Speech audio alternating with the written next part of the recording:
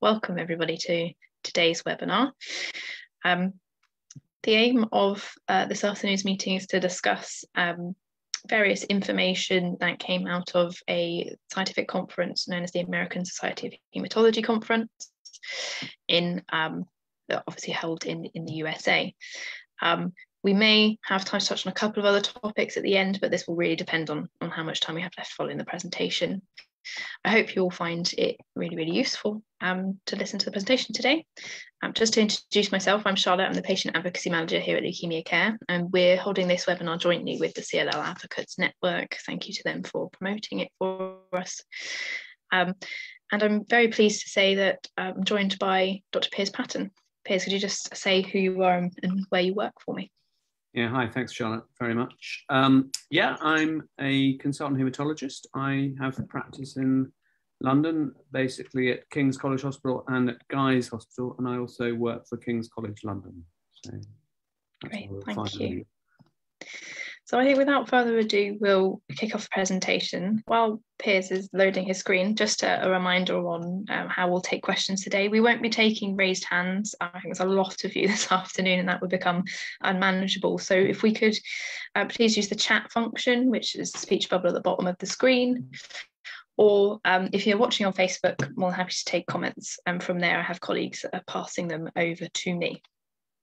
We will also be stopping periodically throughout the presentation to take comments on the particular section of the presentation that's just passed. So do try and sort of get your questions in a timely fashion. But of course, if you don't, we can always come back to them at the end of the presentation as well. So without further ado, Piers, whenever you're ready, please do make a start.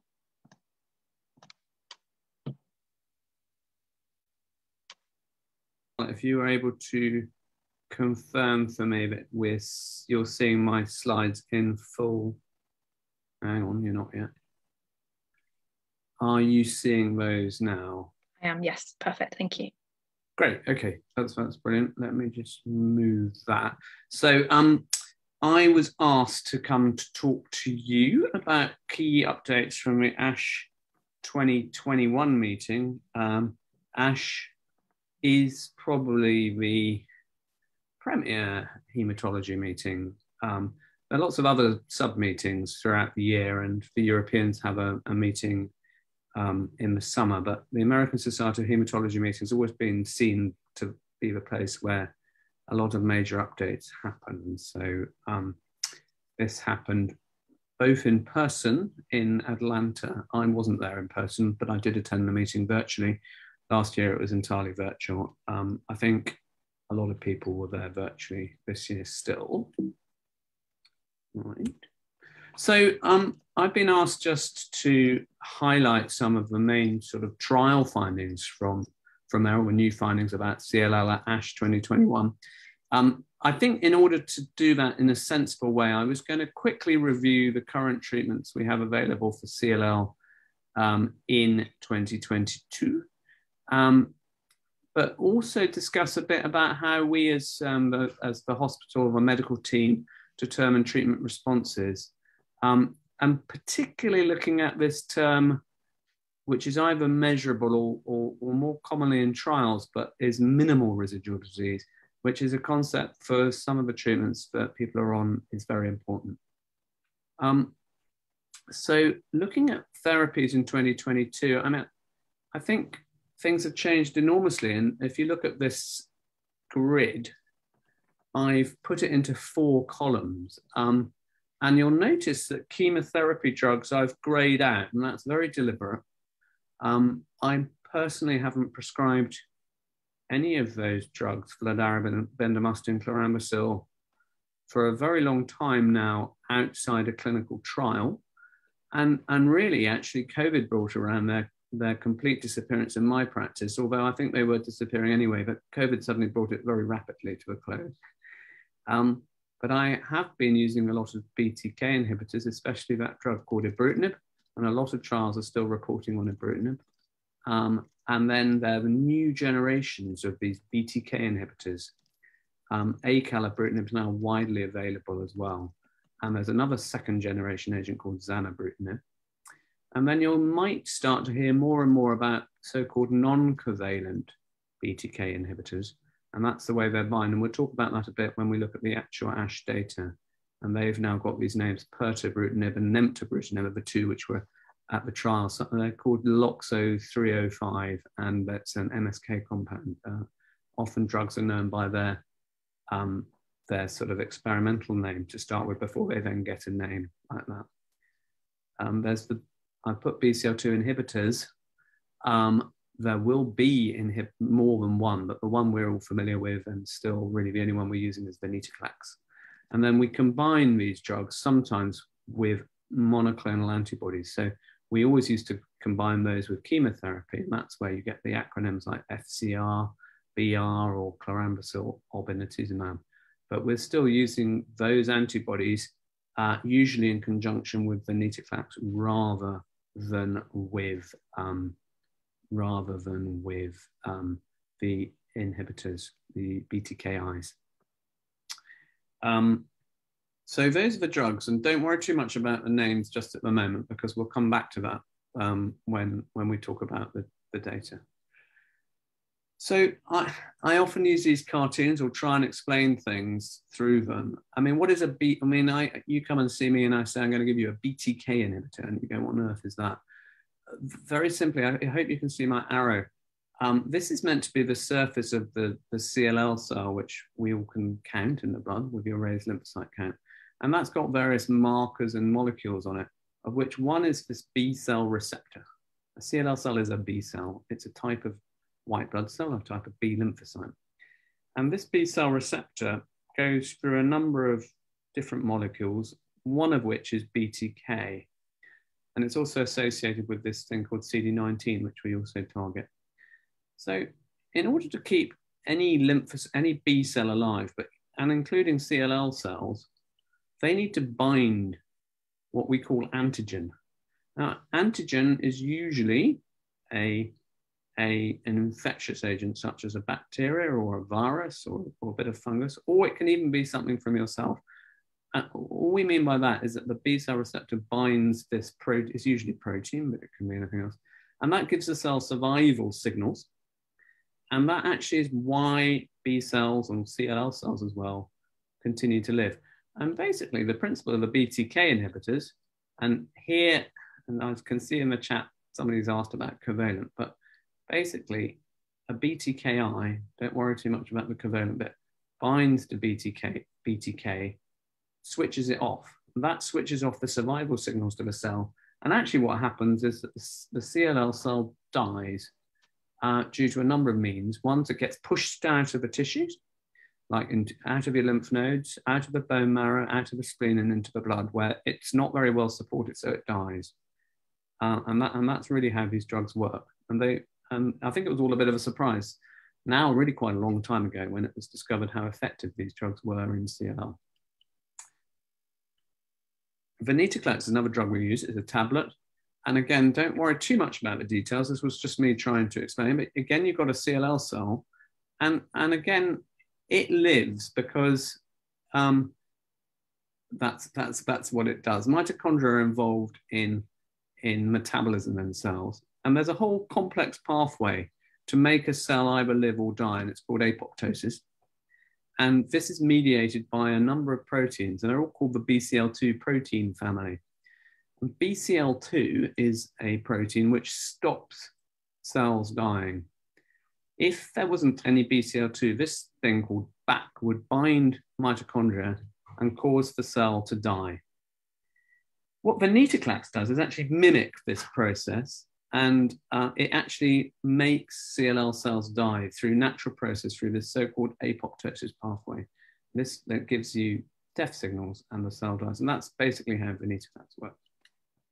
And then we also have antibodies, monoclonal antibodies, and we've all heard so much about monoclonal antibodies recently, but we've been using this drug called rituximab for ages in hematology, but we also use this drug called obinutuzumab. And these bind a protein on the surface of the CLL cells called CD20. And actually their binding also kills the cell. So those are three things that we use quite a lot of. So using that, we then look at disease responses. So we decide that someone needs treatment. And I mean, there are lots of criteria for why people need treatment, and I wasn't going to particularly go over those today. But when you look at a patient with CLL, they have CLL cells circulating in the blood, and that's why it's called leukemia. Or they're in their bone marrow, and this is a picture of the bone marrow with lots of CLL cells in it. Or they're in patients' lymph nodes, and this is someone's axilla or armpit. And if you look at that under the microscope, you get this pattern, and that's what CLL looks like. And when we measure CLL disease, we look at it in the blood, and that's what, when the doctor says, oh, your blood count's fine, white count hasn't changed, your lymphocyte count hasn't changed, or it's gone up. That's what we're looking at. We're looking at CLLs in the blood. I don't look very much for CLL in the bone marrow, but I can do that by doing a bone marrow aspirate and trophine. I actually rarely do these, certainly not before treatment, but many people do, and you can find it there. And that's a bone marrow aspirate procedure, and trophine is for biopsy. And then you can look at it in the lymph nodes and spleen. You can't really look at it unless you biopsy. And again, not many biopsies will get done, but you can either feel that in the clinic, so I'll examine someone, or I will organize a scan. And the typical scan in CLL that you should get is a CT scan. Some places do a PET scan, and I think there are only specific reasons to do that, but it's another scan that you might do. My email might be going off, so I'm going to try and turn that off in a minute. What I wanted to just talk about, because when we talk about the trials, we need to talk about how do patients respond if they get treatment. So we basically look at those three compartments of a disease, and then we make an assessment. So we look at patients' blood tests after treatment. We might look at their bone marrow. In trials, people often look at bone marrows, and we do scans. And these are to give us objective response. And essentially, we're looking at three things, possibly four. It's possible someone will progress on treatment, although actually with the new CLL treatments, that very rarely happens straight away. People might progress later. But really, all of the treatments we use today, I've very rarely had a patient who hasn't actually responded at all, but just at least initially. But someone can have stable disease, and that really means there's been not much of a change in their blood tests, not much change in their bone marrow cells, and their CT scan, or it looks much the same, and that's what I mean there. Patients can have a partial response, and that means their white count perhaps has gone down, the CLL bulk in the blood's gone down, or their hemoglobin or their platelet count has improved, but it's not normal. A bone marrow also, you would get a reduction in the amount, but there would be still quite a lot there. And you might find on a CT scan that the glands have shrunk, but they're still a little bit enlarged. Or we can get to something called complete response, and then I'd say, well, your blood count's normal now. Or when I look in their bone marrow, I only see very little amount of CLL by using a microscope, certainly less than 30%. And if I did a CT scan, the nodes are not enlarged, so they're normal. So the radiologist would tell me they don't see enlarged glands. But there are two other categories which we need to think about when we look at our trial data today, and particularly when we're looking at certain types of treatment. And this is called either minimal residual disease or measurable residual disease. And again, we look at the blood and bone marrow. We cannot do these tests looking at lymph glands because all we can do is say we can't see them. We can't put a needle or a biopsy needle into them because it's just not possible to do. And so at the kind of microscopic level, I don't know if they're CLL cells in lymph nodes still, because lymph nodes exist. If they're not enlarged, they're still there, or in someone's spleen. But I can look at the blood and I can look at the bone marrow. And I can do something called flow cytometry, and I can look at that. And if I sign some CLL cells there, I'll say there's measurable or minimal residual disease. And if we can't find any at all, we then say this patient hasn't got any measurable residual disease, or often the term is MRD negative. To try and explain that a bit more, this is a picture of a blood film. This is looking down the microscope before treatment, so I can see lots of CLL cells. And then after treatment, I don't see very many cells at all. In fact, these are normal cells, even though they look the same. We're pretty confident they're normal. And that's true of the bone marrow as well. You've got a bone marrow full of disease, and after treatment, looking down the microscope, can't see anything. Now, I can't tell just doing microscopy whether they've got MRD or not, but I can do flow cytometry. And if I can't detect it, I would say I can't really detect anything at all, or rather I actually ask the laboratories to do that. I look at the reports. I've reported out these reports a lot in my life, but I don't do it personally. And the histopathologists or the pathologists will do the same. So just to summarize this section of the talk, and we might have a short break if anyone's got any questions. I put here something called some generalizations, because these responses I'm talking about are quite different if I've used the BTKI drugs or the ibrutinib-like drugs, or if I've used venetoclax. And this is a generalization, but often patients on BTKIs only achieve what we call a partial response. And I'd say that's quite a common finding, but I'm still pretty happy that that's happened, because I think that's a pretty good response to get. Whereas with venetoclax, we'll use the term partial, or quite often patients will have a complete response. More importantly, patients on BTKI are very, very rarely MRD negative or residual. We nearly always can find some CLL in the blood or in the bone marrow on patients who have been on ibrutinib, let's say. But they will continue to have a really good response and be there, but I can nearly always find some CLL if I look for it.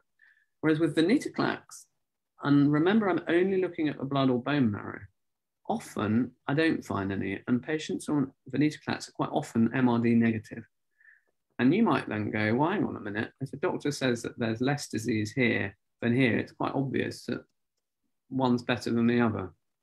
But it isn't obvious at all, because when you look at actually how long a patient responds for, or how quickly the disease might come back, or when you might need another line of treatment, we've never really compared these two drugs head to head, as in one arm has one and one has the other.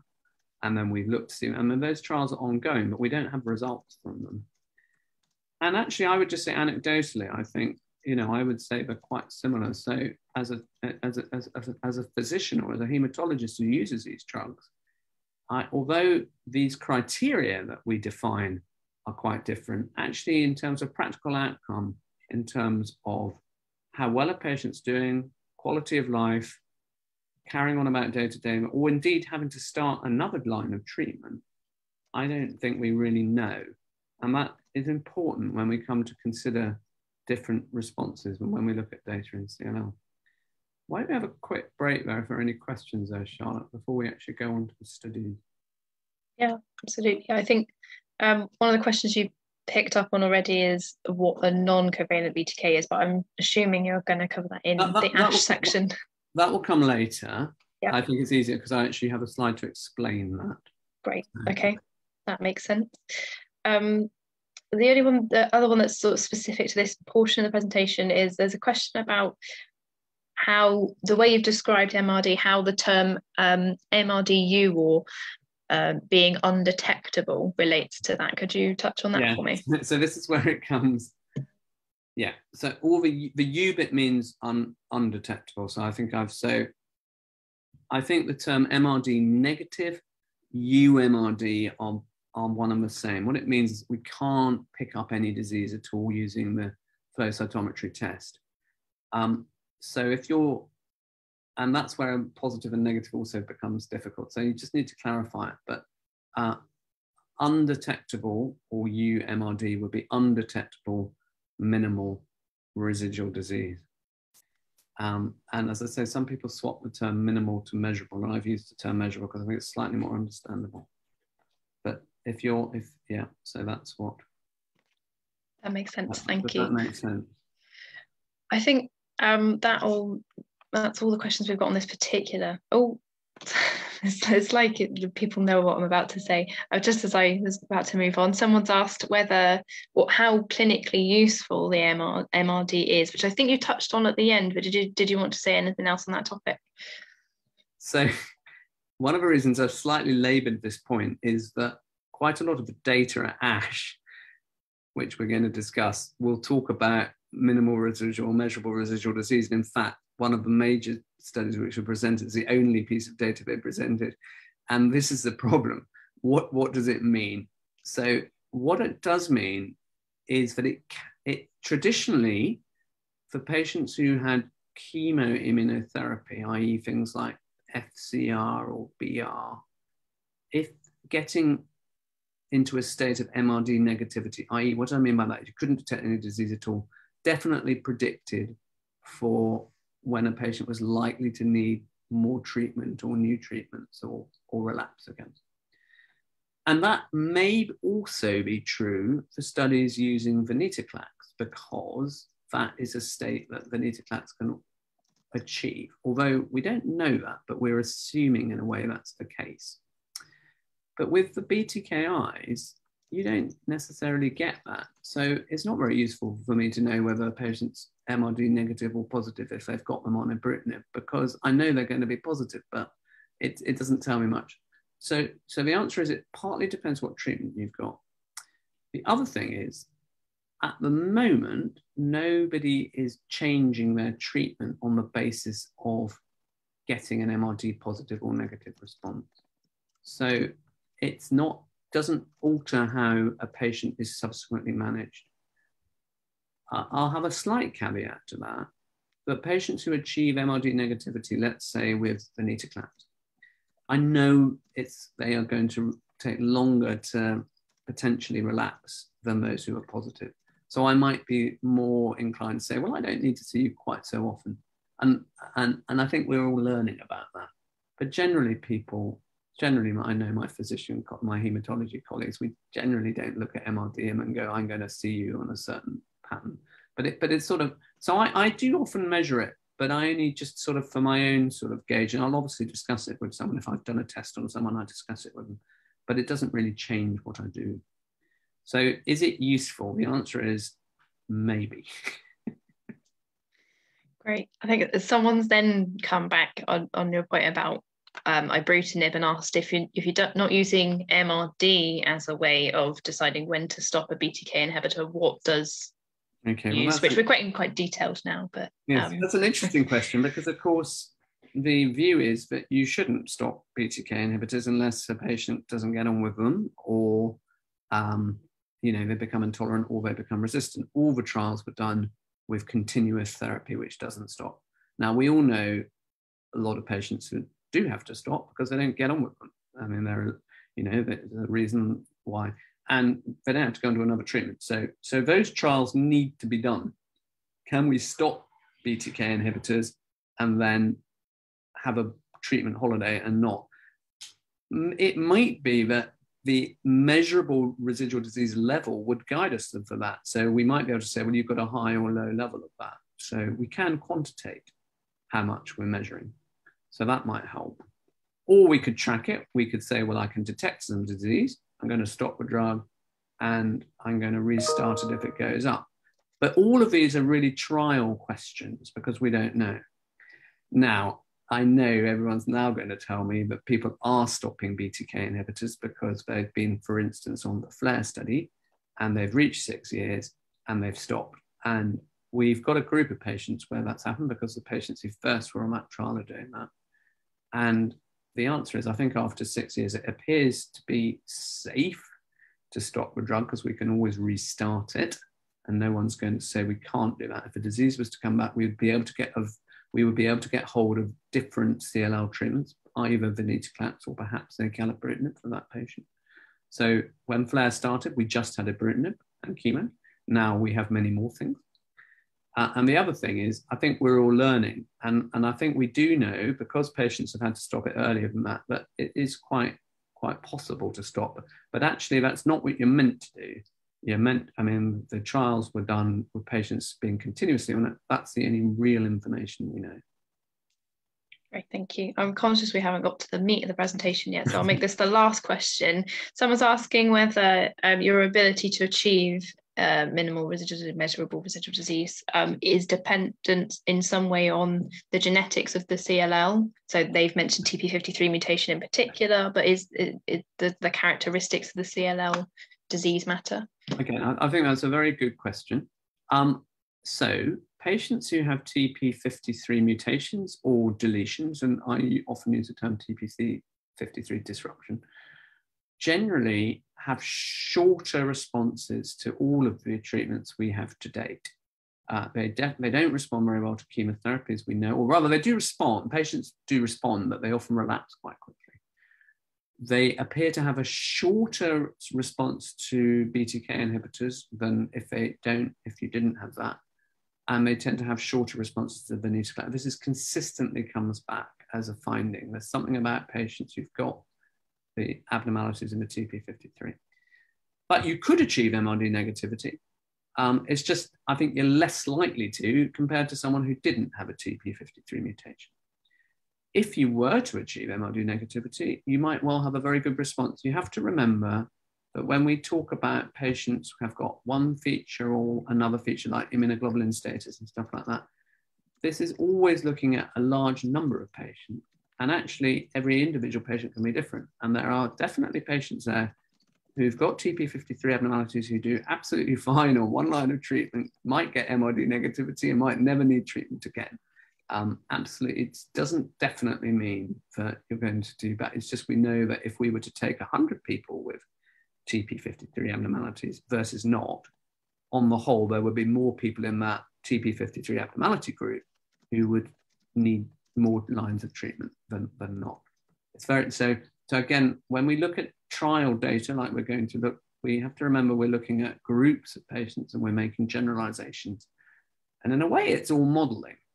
And I guess we've all learned about modeling over the last 2 years as well. And sometimes the models are brilliant and sometimes they don't seem to be quite as good, particularly when you're talking about individuals. So that's my answer to that, I guess.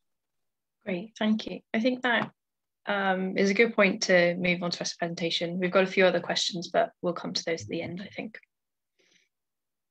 So, ASH is a huge meeting. It's typically has 20 to 30,000 people at it. I'm sure there were not that many this year, although there might have been as many online. And it's busy. And I think Leukemia Care has already been doing lots of different presentations in different areas. And you find even if you just want to concentrate on one disease area, you find that sessions are in parallel. So this is a very short view of what there was lots more about CLL at ASH, but these were the ones which were selected by the committees for being the most important or interesting studies, and they got a so-called oral presentation where people actually present for 15 minutes or so. There are lots of posters at ASH as well, which can be absolutely fascinating, and there's some references to some posters here, and they often are associated with other things. And I thought what we should do is look at the FLAIR study, and that's because I know a lot of people will either be in on it or have heard about it, and that was reported for the first time. Not all of it by any means. We've got loads more data to learn about FLAIR, and but we've had the first look at that. I'm then going to quickly mention talking about these so-called covalent BTKIs, and just bear with me on the wording. But covalent BTKIs are ibrutinib, acalabrutinib, and this newer player, which is not yet licensed, but probably will come on soon, called zanubrutinib. There's a study then called the CLL13 study, which is a German study. And this is looking at venetoclax compared to a variety of things, including compared to FCR. And this is important because, as we probably all know, venetoclax in combination with obinutuzumab is now available for all patients in England, at least, for treating CLL in the front line. And we haven't actually had any data on that for patients who we would have previously given the FCR regime to. Going back to all this about BTKI and venetoclax, increasingly we're trying to put the two together. We are looking at that in FLAIR, but we don't know what the outcome is yet. But there was some studies looking at the combination of the two. So I'll just give you a snapshot of that. And then finally, I'm going to touch on these so-called non-covalent BTKIs and what they might mean for people. So probably we'll go first of all to the FLAIR study, which, as you know, is the main UK study. And it got an oral presentation. And we called it CLL10, and that gets really confusing because the CLL13 I was talking about was from the Germans, and they're not related at all. But in the UK, this is number 10 study called FLAIR. And I've just put here a a few of the things. So the study's looking at untreated patients who we call fit. I don't know about the terms fit and unfit, but fit basically means that patients in this study were less than 75, but I mean, obviously you can be fit if you're 80. But really what it means is that they're patients who we thought that strong chemotherapy in the form of FCR was appropriate. And you can be 40 and not appropriate for strong chemo, and you can be 80 and you can be. So it's a bit of it anyway, but that's what it's called. A lot of patients, I mean, it's a big study list. And essentially what we're looking at here is you've got to be less than 75. Now, we're unusual in the UK because we were happy to give FCR up to the age of 75, and actually loads of countries aren't prepared to do that, but we were. There's no point in debating it anymore because hopefully no one's being offered FCR really anymore. And what this means, it means the kidney's working. And then going back to this TP53, we knew before we did the study that giving FCR to patients with abnormalities of that P53 was not a good idea because it didn't work. So we took those patients out, and I think that was very sensible because we already knew those patients should get other drugs, for example, ibrutinib, or indeed idelalisib when the study started. There are 4 arms to the study, and mainly we were looking at FCR or these ibrutinib regimes. We actually started off by using it in conjunction with rituximab. And then this combination thing. Now, what's important to say is that all we have the data on from ASH is on these 2 arms. We know nothing about this arm, and we know nothing about this arm. It's not that we, and genuinely we know nothing. Somebody knows, the data monitoring committee knows, and if something horrible was happening in these arms, the trial would be stopped. But the investigators, of which I'm one, do not know. And that's important that we don't know, because otherwise that might influence how we manage the trial. And this trial was looking at progression-free survival, which is how long does a patient after finishing treatment or not need treatment again? No, their disease isn't there. That's an important thing. Progression-free survival means, can we detect CLL? Duration of time to next treatment is another useful measure, which is how long between finishing one treatment before starting another. But for this one, we were looking at progression-free survival, or PFS. And I put the recruitment slide up, which was the most recent one I could find, but it takes up to December 21. And you might all notice that recruitment drastically dropped off at this horrible date in March 2020. And no one was recruited there. And then it started to pick up a bit again. And then it completely dropped off, and it never really restarted again. And this is because as a community, we were very reluctant to treat anybody for a short period when COVID appeared. And then after it became clear that COVID really wasn't going away, and we all probably knew that, but people stopped doing. So the trial's actually shut now, but it did pretty well recruit. It got to where it should have been. But it did come to a slight premature close because of COVID. But we're confident we've got enough data to make a change. And it became clear by here, because there are other trials, that really we shouldn't be treating patients with FCR. So the trial, apart from for high-risk patients who are not going to get FCR, the trial is shut. Doesn't mean we're still obviously seeing the patients, we're obviously still carrying out. And this was the key data, and this is the so-called progression-free survival. So this is a Kaplan-Meier plot, and this is the percentage of patients who have not progressed or have progression-free survival. And so obviously at the beginning of the trial, nobody's not progressed. So 100% of people aren't there. And as we go along, the curve falls off. And then there's this confidence interval, which means how sure are we that this is genuinely different, that the blue line is genuinely different from the red line or the purple line.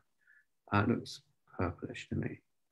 And as you can see, we start seeing some gaps here. So this means there's a statistically significant difference between these 2 curves.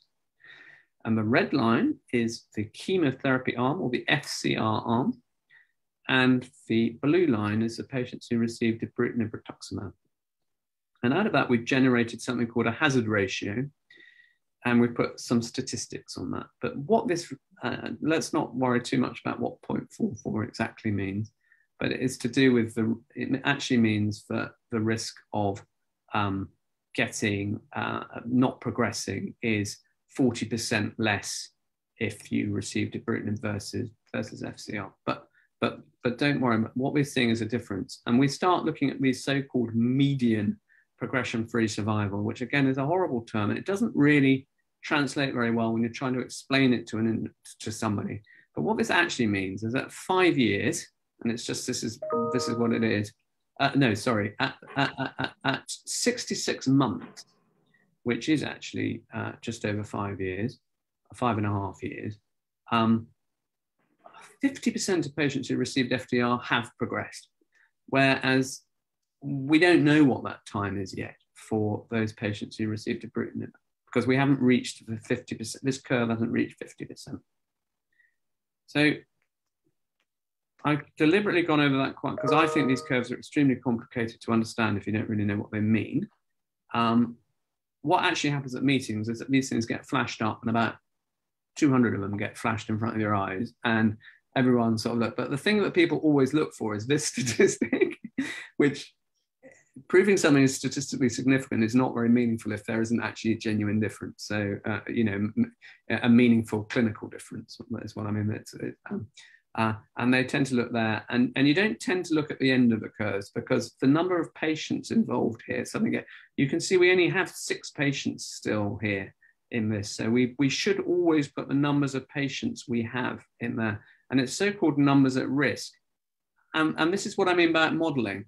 This is actually still an approximation to what happens. It isn't exactly what happens, because each one of these lines is where the so-called patient is censored, i.e. at this point, this patient progresses. We don't know anything more about them. And so the numbers that we're looking at get lower and lower and lower and lower and lower. So at the end, and then these can sometimes have these sudden drops, we're actually looking at remarkably few patients. And it's very unlikely at this point that there's statistical difference, because there just aren't enough people to compare. Comparing 6 patients to 11 patients is just not enough.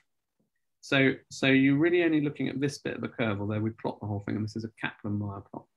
So why have I put these 2 curves to the right? Because these other bits of data suggested that actually this benefit was mainly for patients who had so-called IGHV unmutated disease, i.e. when we do your immunoglobulin mutational status, we do that, and we can talk about what that is if people don't know what I mean by that. But that was one of the things we looked at. We know that those patients who got unmutated do particularly well with ibrutinib, or rather, they do particularly badly with the FCR. But they're still doing well, by the way. I mean, if you've got FCR in this trial, you've still done very well. And I think that's an important take-home message. Whereas if you've got so-called mutated disease, actually, your progression-free survival is much the same, regardless of whether you've got FCR or ibrutinib. And we can discuss what that means as well. I still wouldn't give patients FCR. So rather than then showing you lots of other slides, because this presentation would have had about 20 slides in it, and there would have been tables, and there would have been tables of overall survival, which, by the way, was not any different between the 2 things. I thought I'd just quickly summarize it, and I happen to know the data quite well, so I can tell you about it. But what we could say was that progression of CLL was reduced with ibrutinib compared to, I don't mean progression, I mean progression-free survival of CLL was reduced, i.e. there was a better progression-free survival. So that is not good. I should have rewritten that sentence. And it was particularly significant for those with unmutated IGHV. Overall survival, however, was the same. And we think, as a bunch of investigators, that's because they're really good second-line treatments now for CLL. And so patients who progressed on FCR then went on to receive actually either ibrutinib, which they would have possibly got on the trial, or they got this venetoclax-rituximab regime. And we also noticed that the side effects were quite different. So we found that FCR had lots of infections, and there also were more deaths in the FCR arm due to this so-called secondary AML MDS. And that's a real worry with FCR. And that's one of the reasons I'm very unkeen on giving it. But we did see a problem with heart problems with ibrutinib, and anyone who's on ibrutinib, I'm sure, has been told, and certainly on this trial, that there's a risk of getting an irregular heartbeat called atrial fibrillation, or your blood pressure getting high, and we're now taking lots of steps to measure these. But there was also a little bit of concern that there was sudden death on on the ibrutinib arm, which is a very sort of dramatic term, but it was patients who we think developed a heart rhythm problem and unfortunately died. And I haven't shown you the numbers because I don't want to dwell on. The numbers here are very, very low. Ibrutinib is a very, very good drug. It's very good at controlling CLL, but there was a concern about that.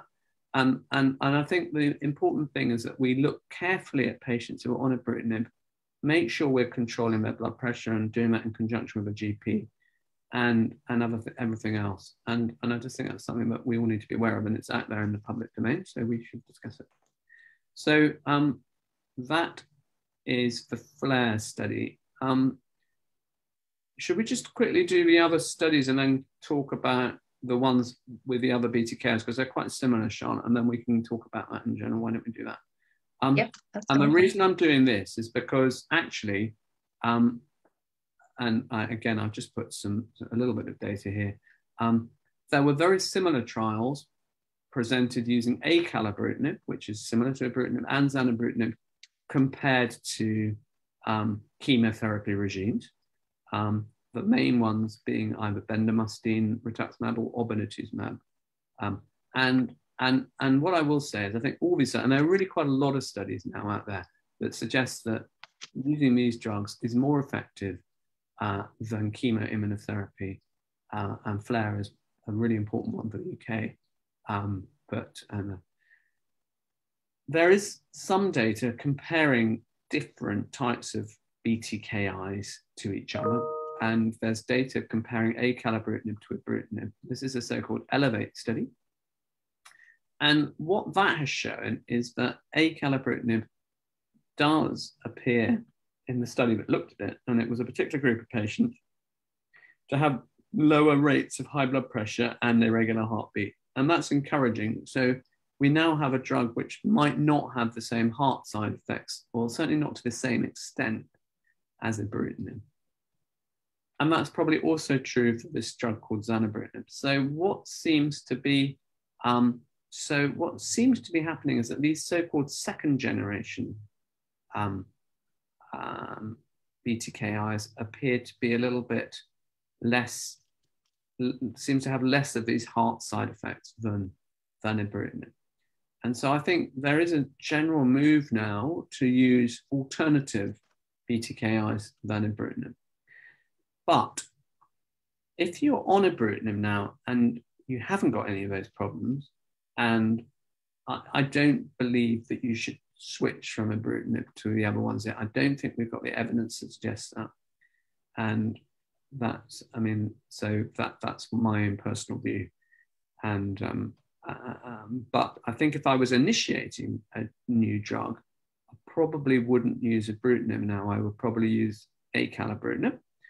And if I thought you were having problems on ibrutinib, I probably would stop that. And then if I wanted to restart a BTKI, I would restart acalabrutinib. And I think those are important sort of take-home messages which we've learned from this meeting. And this, by the way, is, we didn't learn, this isn't completely new for this year, but often with these clinical meetings, we just learn more and more each time. So why don't we have a quick break there if people want to ask about FLAIR or all these other drugs using ibrutinib, acalabrutinib, zanubrutinib. Yep, there's a few questions. One is a bit more, if we may have a little bit more on what IGHV is. Yeah.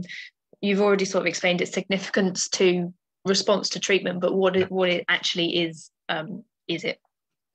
Yeah. I could have put a picture in, but I didn't. So the reason I'm going back is I'm going to show you this picture again. Ignore the bit about BTK. So there's this thing called the B cell receptor here, which is it's got lots of names. It's actually an antibody, which is very confusing, but it's bound to the cell. So it's therefore called the B cell receptor. And it's also known by the name as immunoglobulin. So as ever in medicine, you've got lots of different names for what's essentially the same thing.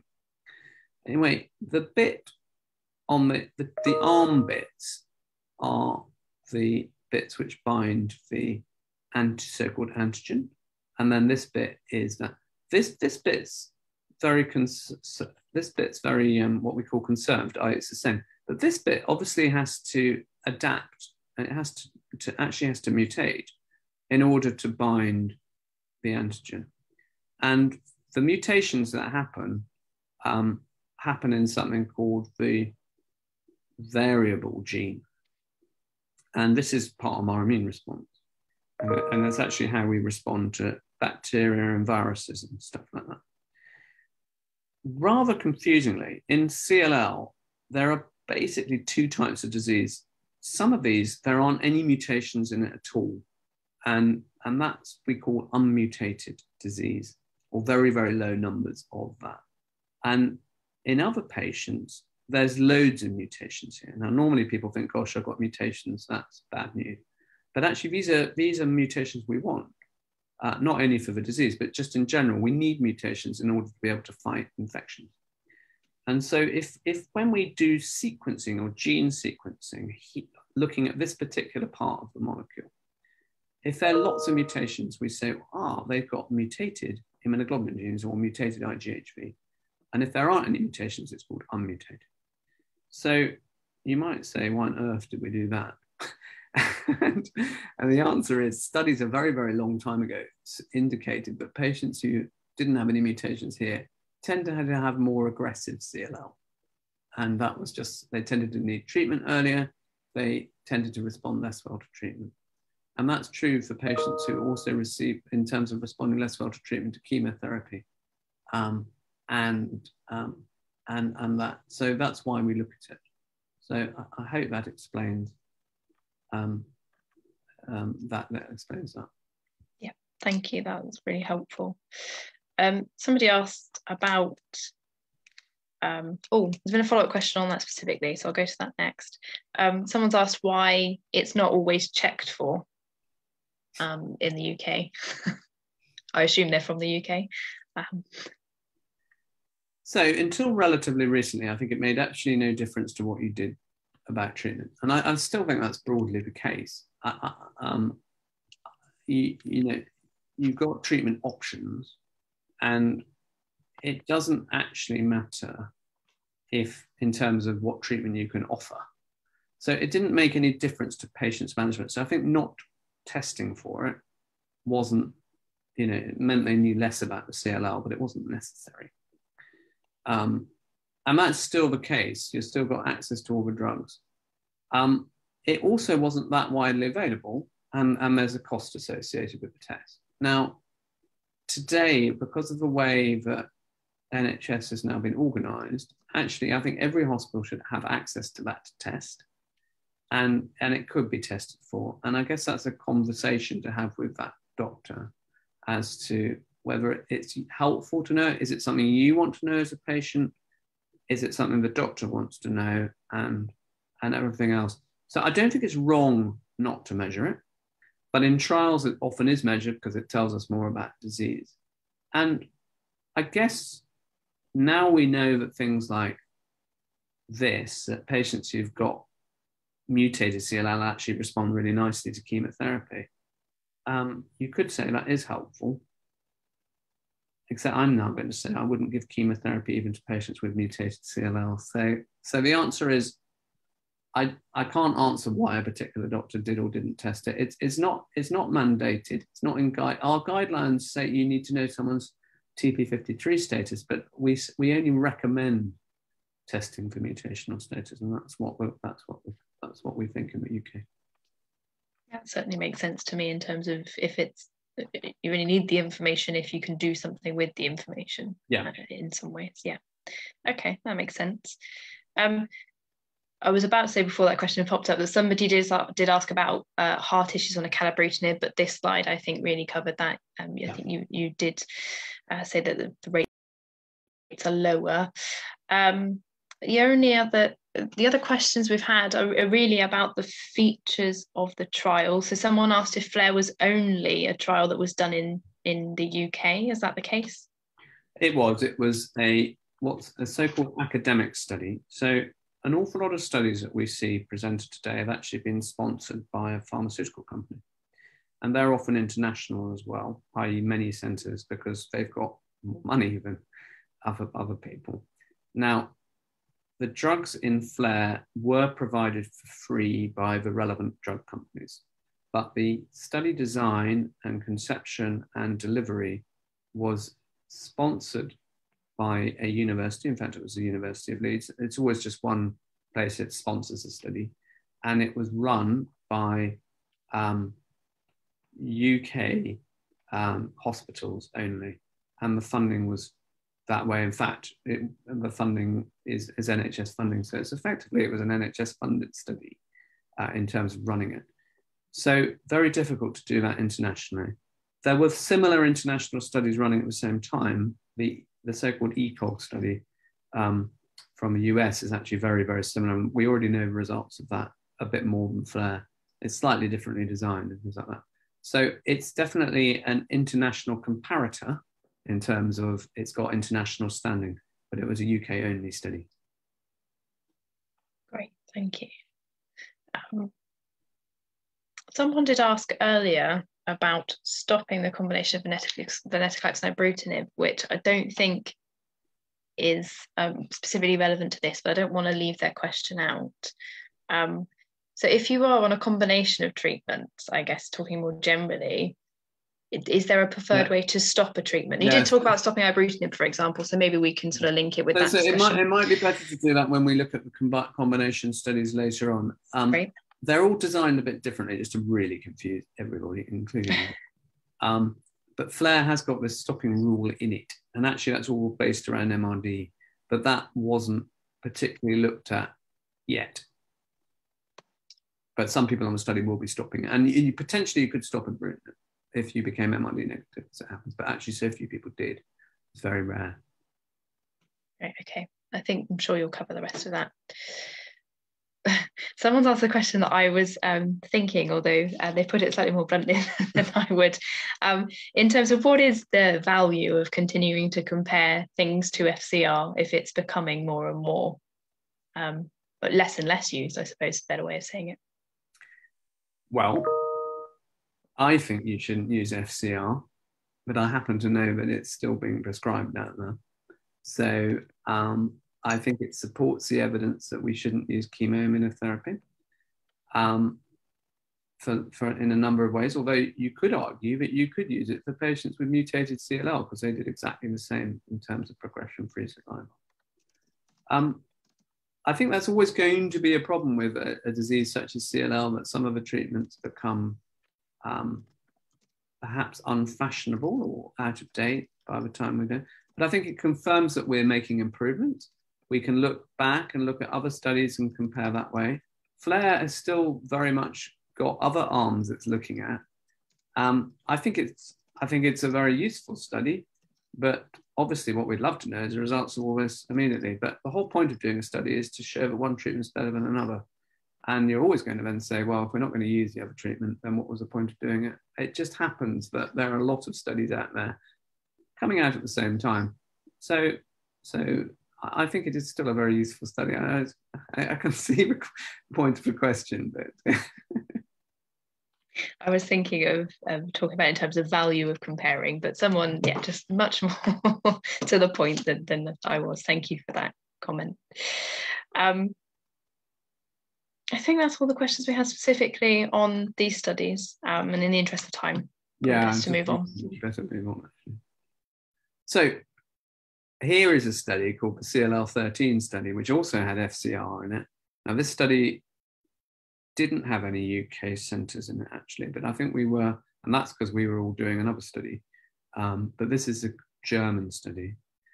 So this looked at FCR or BR, actually, bendamustine rituximab, and looked at venetoclax obinutuzumab, a regime of venetoclax rituximab, but not the one that we're all now familiar with, or this so-called triplet combination, which was venetoclax, ibrutinib, and obinutuzumab together, which is quite potent, actually. And this was looking in patients who were fit enough for FCR or BR. So whilst we had data on venetoclax obinutuzumab versus patients receiving chlorambucil regime, we haven't seen any data to know whether venetoclax obinutuzumab is better than FCR or BR in so-called younger, fitter patients. So that's what right. So I think that's what I said at the top. So when you do a study, you have a so-called primary endpoint, and that's how a study is designed. And you can have lots of other endpoints, but the main one is the primary endpoint. And the reason I was slightly laboring about the minimal or measurable residual disease is that this was the only endpoint which was reported at ASH. And in this study, they looked at the blood and bone marrow patients who their progression of CLL, which I think is probably a more important marker, is not yet reported. So we just don't know still about progression. And in this particular study, all the treatments lasted 12 months with venetoclax. The FCR treatment was only 6 months. And then they had a look at the disease 3 months after finishing treatment, so at the 15-month time point. I just tried to put a schematic together. I tried to simplify the graph which was produced. And essentially this thing called CIT is the FCR and BR arm, and then this VR regime is venetoclax rituximab. And this is the percentage of patients on the left who had no detectable disease in the blood using that flow cytometry test I talked about. So those patients who received either FCR or BR, 52% of them had no disease detectable in the blood. Whereas those who had VR, only 57%, not very many more. And when you did your statistics, there was no difference between the two. So this kind of VR, and the reason I say this kind of VR, because this is rituximab with venetoclax. It was only given for 12 months, not 2 years, 12 months. There was no difference. Whereas those regimes which used obinutuzumab, this other antibody to rituximab, so this is venetoclax obinutuzumab, they did a lot better in terms of the amount of minimal residual disease, which was not there. 87% of patients, or 86.5%, had no detectable disease in the blood at 15 months. And this triplet regime, where you use all 3 drugs together, was a bit better, but again, actually no difference between the two. So if you were sort of looking at this in terms of this particular outcome, i.e. 15 months late after starting the treatment, it was the use of obinutuzumab in combination with venetoclax which made the difference, not VR. Now, of course, what they didn't have was an arm which had FCO, for instance. So we don't really know if it was the obinutuzumab or the venetoclax which made the difference. And so this is it's quite difficult to know how to interpret this data in some ways. But what we can say is that this is the first time that we know that VO, i.e. venetoclax with obinutuzumab, is better than, in terms of getting this deep response, is better than either FCR or BR. So all those patients who are getting this without any data before, we now have a little bit of data. There was quite a lot more on the study. I think this is very, very early days. This is what the same conclusion as I just stated. Well, I will say, generally, they tell us that the treatment was well tolerated. There weren't any side effects which people really worried about.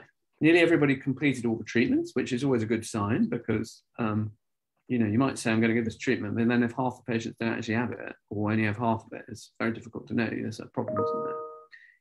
They stated that all the patients who got the triplet combination, all 3 drugs together, had the most side effects.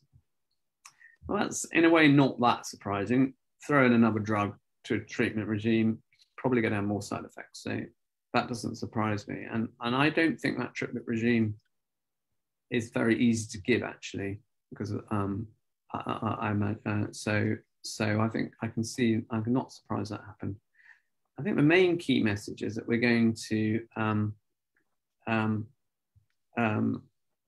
learn more about this study later this year.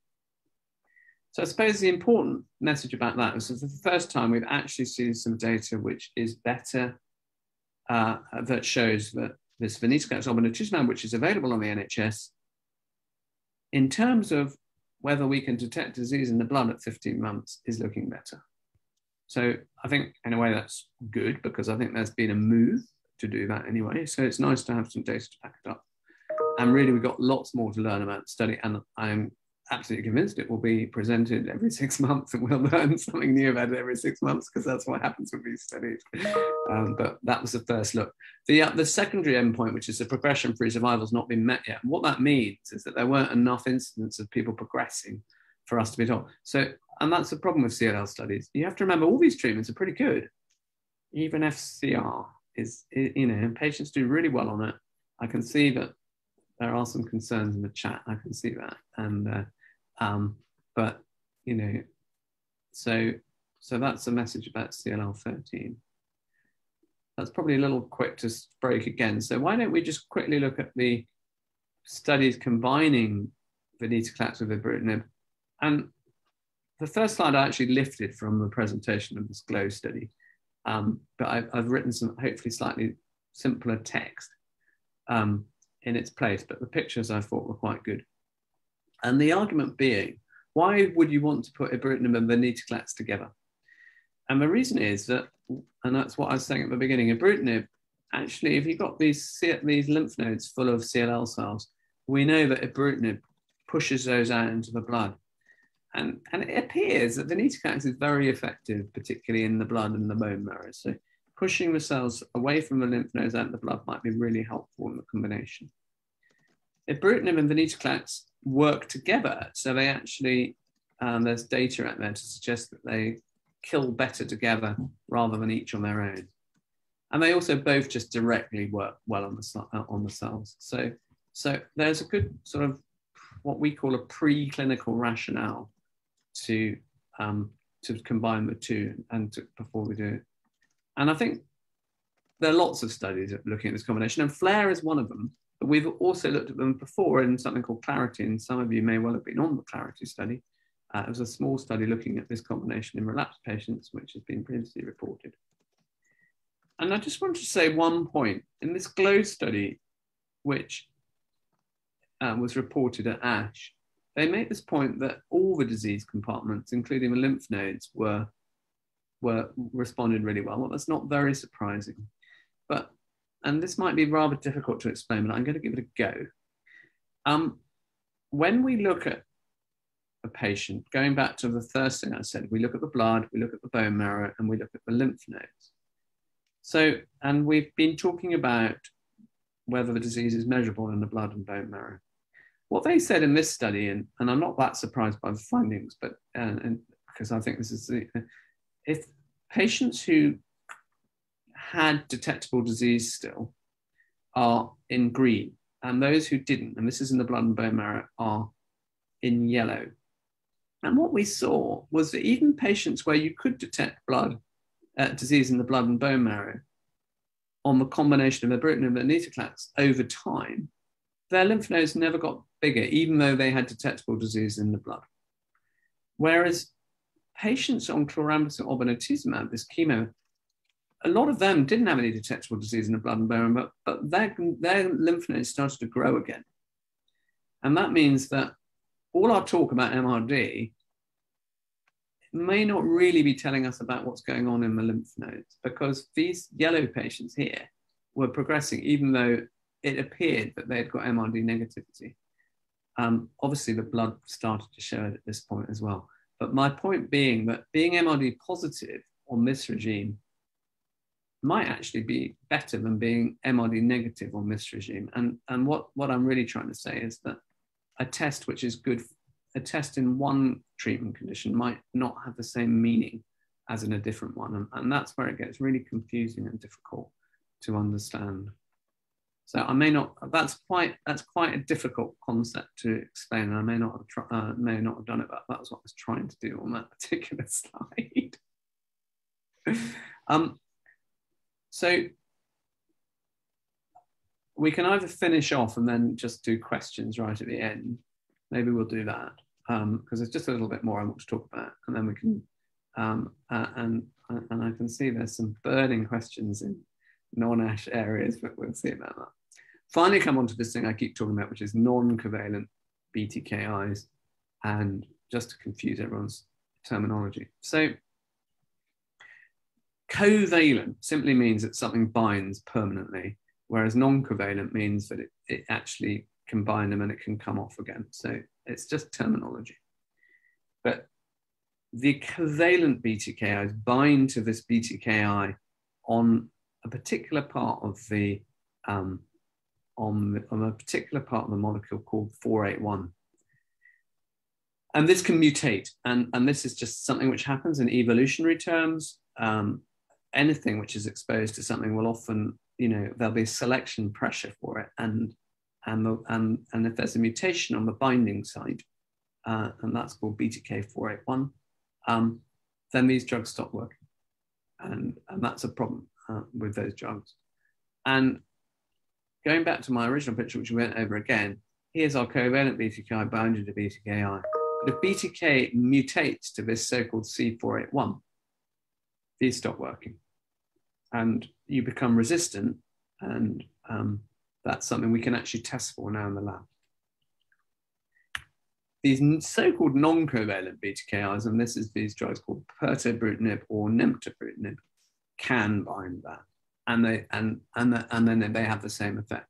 So this is a new class of drug which can actually bind to this mutated BTK and work away. So you might have, someone might have disease which is resistant to ibrutinib, let's say, but then it turns out they're not resistant to this new drug. And I think this is actually my final sort of what we might call data slide. Another Kaplan-Meier plot. The numbers are down here, not that many patients, but 80 in each group, which then diminishes.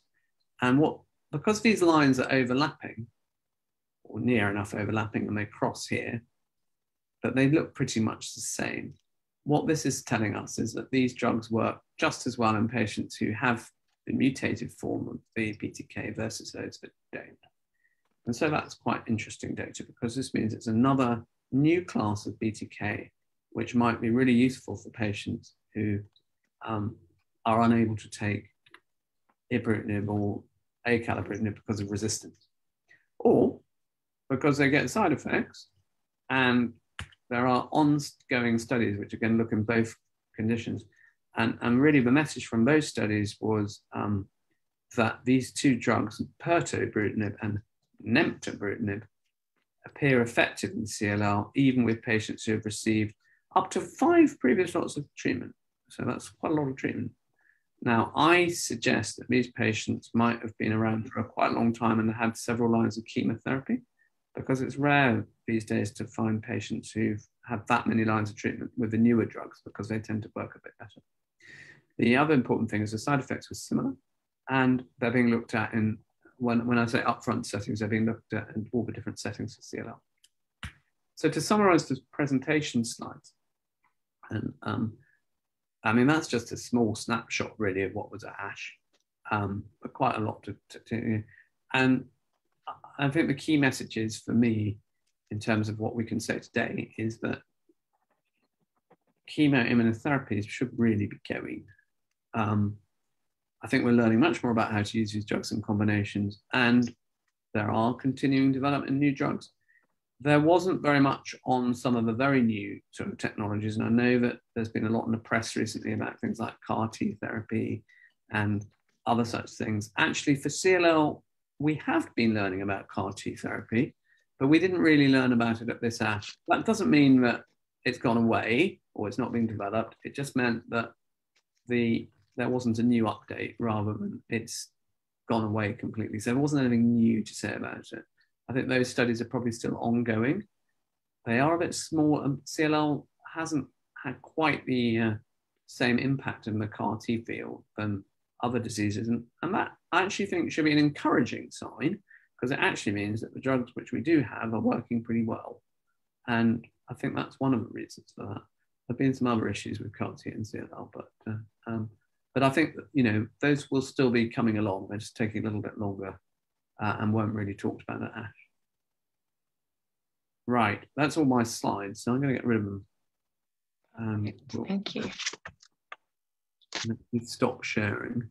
Yeah, I might try and turn my email off, which has been going on. Just to First, I've got quite a general question that maybe applies to all of the treatments that you've talked about. Obviously, one of the things the patients I talk to a lot, as well as this person asking the question, do worry about is the damage to the bone marrow of chemoimmunotherapy. By having a new therapy, are you sort of guaranteed that that's no longer a problem, or is it just a smaller risk, or is there no difference? Yes, good question. So the answer is that the damage to the bone marrow, and it's usually this thing called myelodysplastic syndrome, is something that's just recognised to happen after chemo.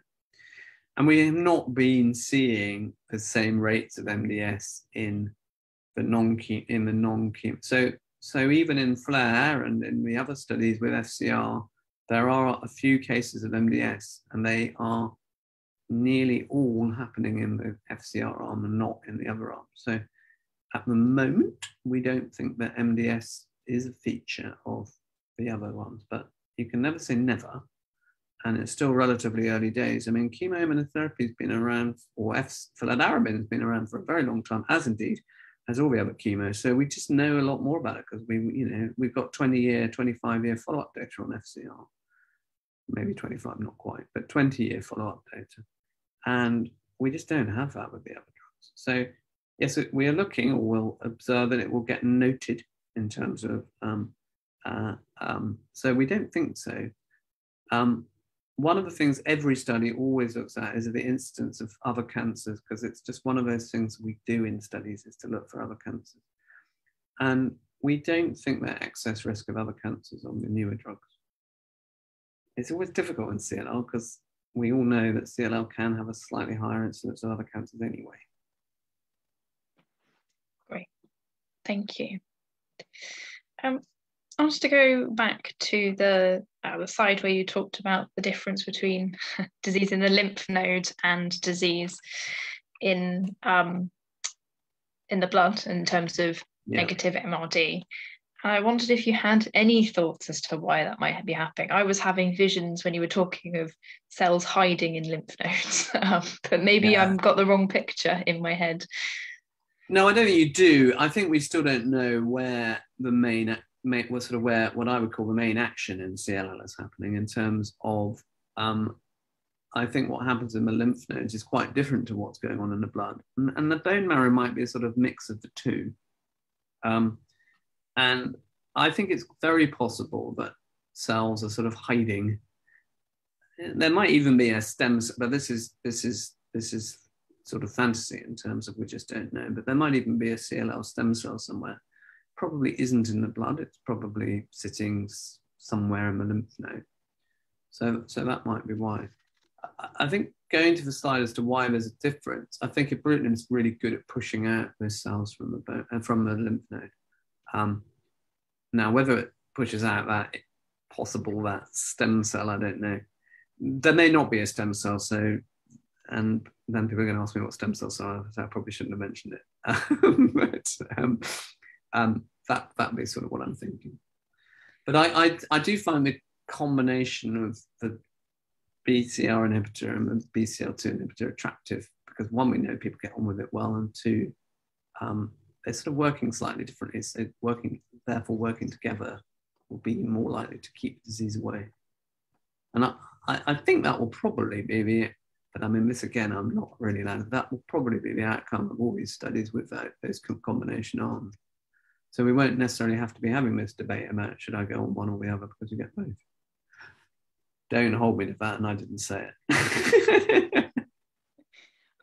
Well, I think my next question will be quite tough as well, because I was thinking, I hear often from the CLL patients that they're thinking one treatment ahead. They're thinking what's next as well. So if you're having two good treatments at the same time, what happens if they don't work? And is that a concern from the clinician side as well when you're thinking about the potential in the future of being able to use both ibrutinib and venetoclax? Do you feel you've got enough in the toolbox, I suppose? Yeah, I mean, this goes to the sequencing idea, which is something which comes up a lot, and we have a lot of debates about it. I guess I've got two thoughts on that. My advice would be don't overthink it, because I think then one can overly worry about it. perhaps unnecessary, because all the treatments are very effective and there are more things coming along. But equally, if I said that, then you would go, well, doctor, you don't care about me and you haven't thought about it. And so I have thought about it quite hard. And certainly when I meet a patient, talk to them, think about what I'm going to do, I make a lot of assessments. And one of the things that goes through my mind, I don't often necessarily say this, but is how many, and I now say, how many decades am I going to be treating this patient? Or am I going to have retired when they're still on CLL treatment? And getting that right. So if I use everything at once, have I burnt all my bridges? Well, what we're trying to do with these combinations is to stop treatment. So Flair has a so-called stopping rule, and many of the combination trials is only for a couple of years anyway. And my view on that therefore means that if we stop the combination because we think the response is good enough and we then have a time off it, there's no real reason why we can't use the same drugs again if the disease was to come back. So I don't think we should say I'm not going to use the combination because otherwise I won't have anything to treat with them, because I think actually if I can more effectively treat disease right up front, then that usually results in a better outcome. I mean, that's just a general premise. Use your best treatments first. It doesn't make much sense in medicine to use an inferior treatment and then use a better one. And that's often a problem with a lot of these studies, is that often patients who are being studied, and I know that's a horrible term, but the patients are patients who've relapsed from all standard treatments. And I think that's reasonable. If I'm using a treatment that I don't know very much about, it would be extraordinary for me to then suggest giving that rather than a treatment I know works really well. But when we're trying to maximize responses and use drugs which we're very familiar with anyway, it might be that it makes sense to use a combination before a single drug, because we're very familiar now with ibrutinib and its cousins, and we're very familiar with venetoclax. So we sort of know what kind of responses we get with those drugs. So I think it's perfectly reasonable to use those in an upfront setting as a combination. Great, that makes a lot of sense. It's just a warning to everyone listening. This is the final question I can see on the topic of ASH. So if you did have any more questions on the things that Piers has presented, now is your final chance to ask them. My question is around the CLL13 trial. So in the UK, we currently can use venetoclax and inotuzumab, but it's only been approved for a period of time on the Cancer Drugs Fund in new patients, in patients that are having their first treatment who would otherwise have FCR. Do you think this CLL13 trial, it looks promising enough to you to make a stronger case for it to become more widely available when the decision is looked at again in 2 years or 3 years' time? Is that venetoclax or inotuzumab particularly? Yes. Yes, I do. I mean, I think it's supportive. I'm sure by the time we get to that in 2 years, we'll know more about the progression free anyway. I think they must think they're almost there, because they were fairly confident they're going to tell us about it this summer. But no, I think that's I mean, with all the caveat, because, it's just a very slight glimpse at it. But I mean, it's certainly showing us it's very likely to be more effective. And so I think that will be strong supporting evidence. And indeed, I think all credit to NICE and everything, that they anticipated that, and they didn't demand to wait to see the data before and it was put on the so-called CDF as opposed to the baseline commissioning, because they couldn't really baseline commission it on no evidence. But I think actually all credit to the NHS England for doing that, because they could see where it was going, and rather than, we have to be pragmatic. Yeah, absolutely. No, that's good. Someone's flagged to me that I did miss their question, which I think is a bit of a clarification about some of the things you were saying about hypertension earlier, and what to do if you were on ibrutinib and you develop hypertension. What would you normally do in terms of acalabrutinib? Would you just switch someone over straight away? I think you did touch on that, but maybe I would clarify. I would manage the high blood pressure in the first instance, because I think that's important. I think if that was uncontrolled or not simple, then I think you might wonder if you could switch to another BTKI, but it should be possible to manage the blood pressure. I can see a very specific question about ACE inhibitors. There was a concern and all I can say about that is that it appears the patients who were having the problems, some of the heart problems that were seen, and we have to remember numbers are extremely low, did seem to be on ACE inhibitors. And those people seem to be much more likely to get this sudden death rather than not. Does that mean ACE inhibitors was the combination which is a problem? I don't know. I just think it's something to be aware of. So the trial has advised coming off ACE inhibitors if you're on ibrutinib.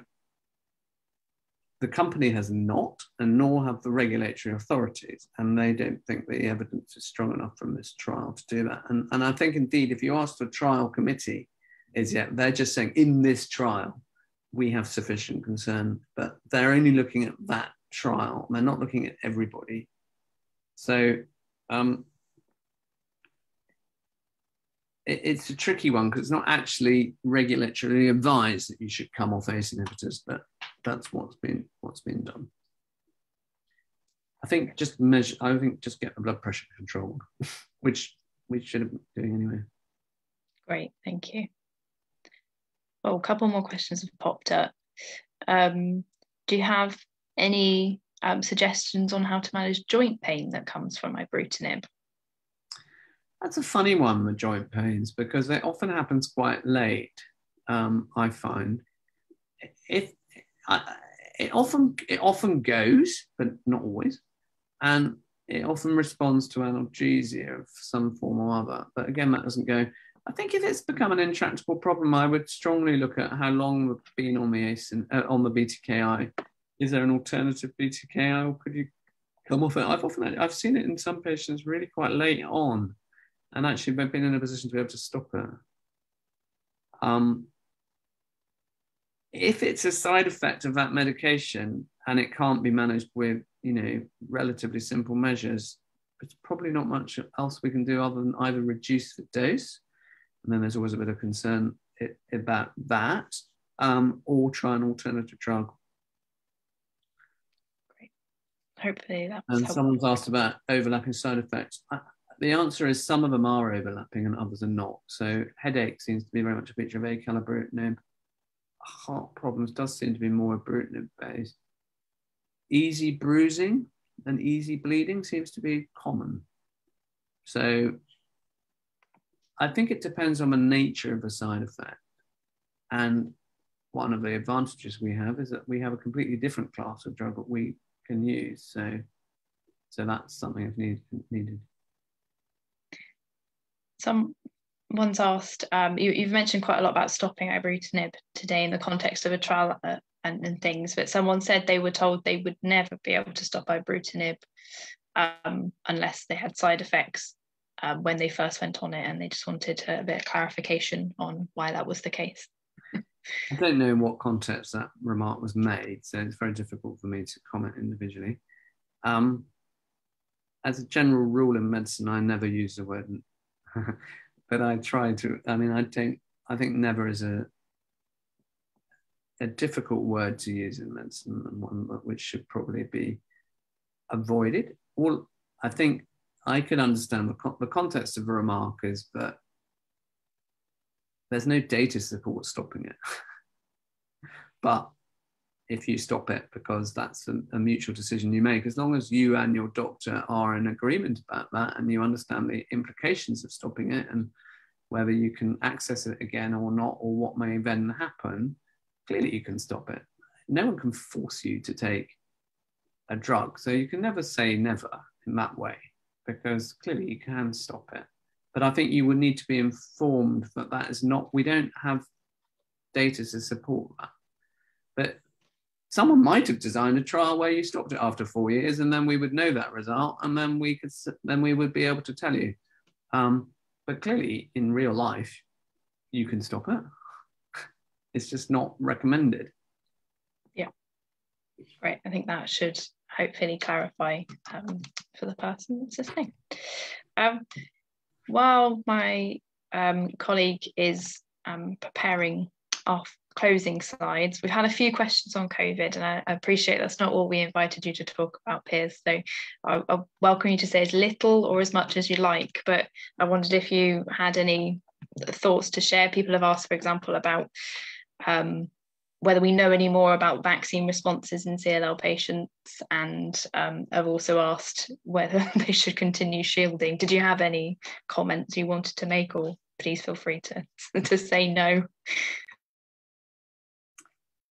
So COVID has been with us for 2 years now, and we've had several waves of the infection. And at the beginning, no one really knew how to respond, as we saw by the different responses throughout the world.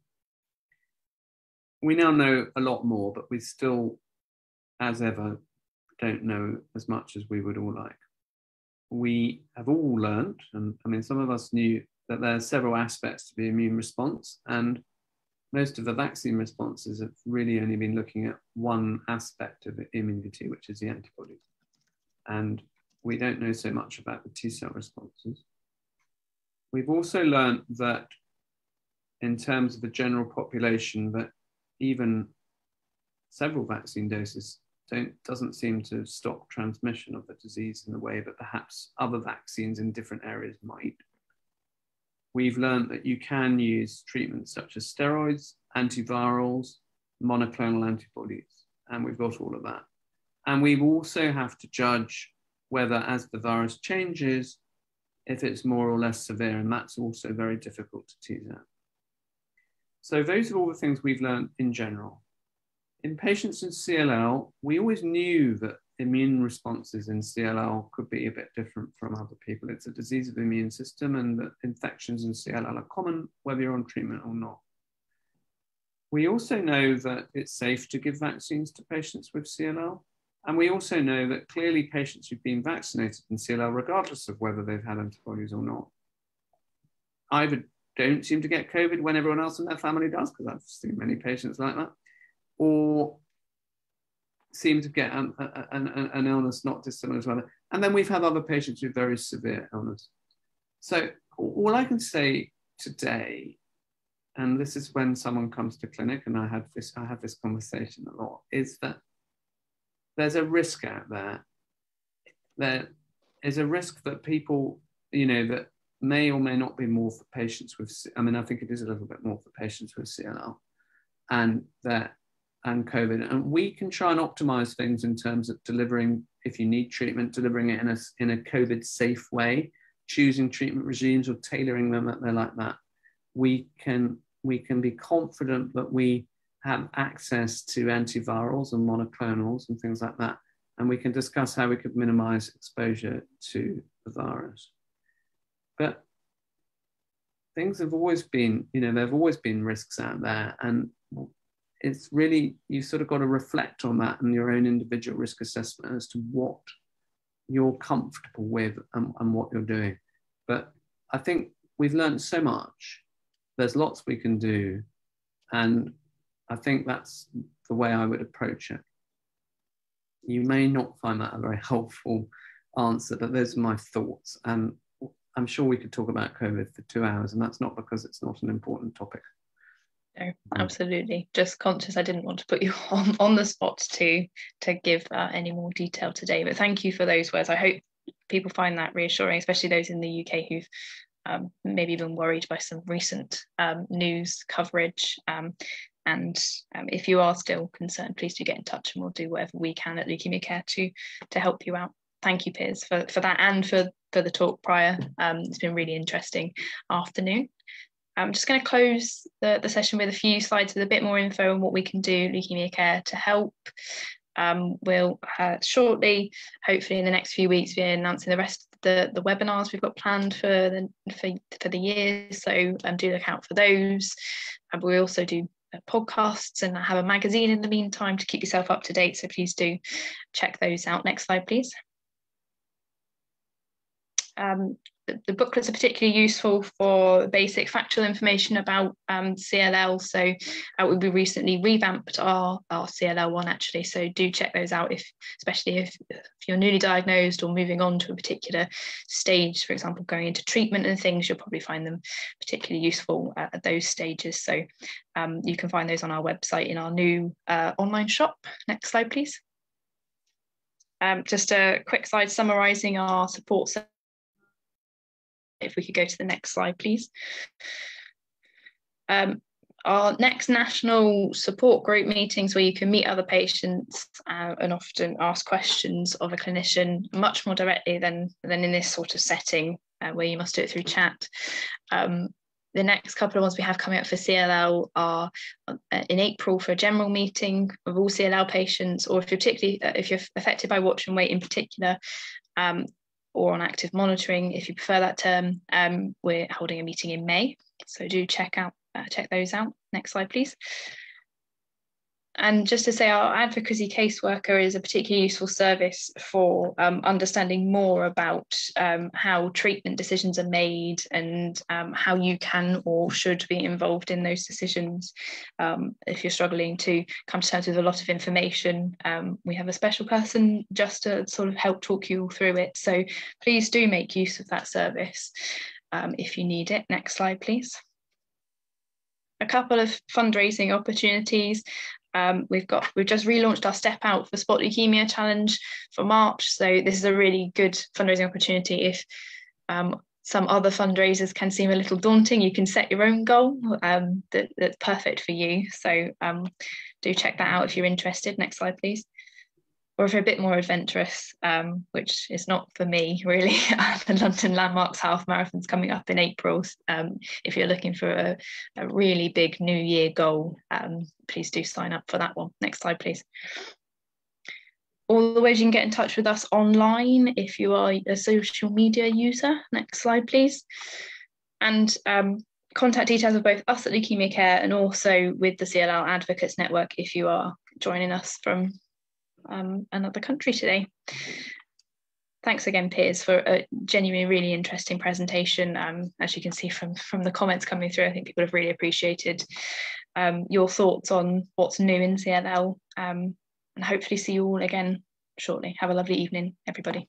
Bye-bye. Thanks very much. Thanks.